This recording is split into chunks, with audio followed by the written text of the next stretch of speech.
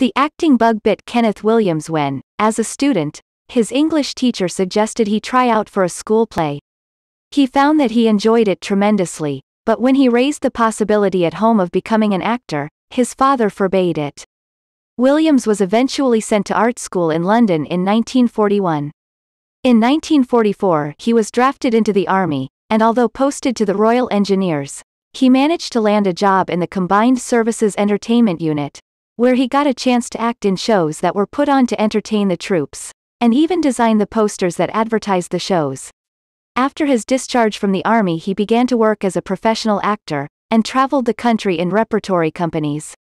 It was in a production of St. Joan, where he played the Dauphin, that a radio producer saw him and hired him to do voice characterizations on a popular radio comedy show, Hancock's Half Hour.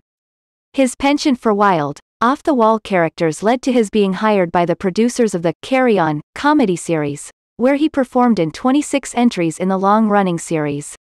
When the series ended, Williams returned to radio work, and also made the rounds of the TV talk shows in addition to writing several books, including his autobiography.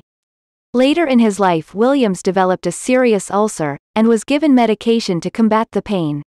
On April 15, 1988, he was found dead in his bed. It was determined that in addition to his regular pain pills, he had apparently taken some sleeping pills the night before, and the combination of those and his regular medication proved fatal.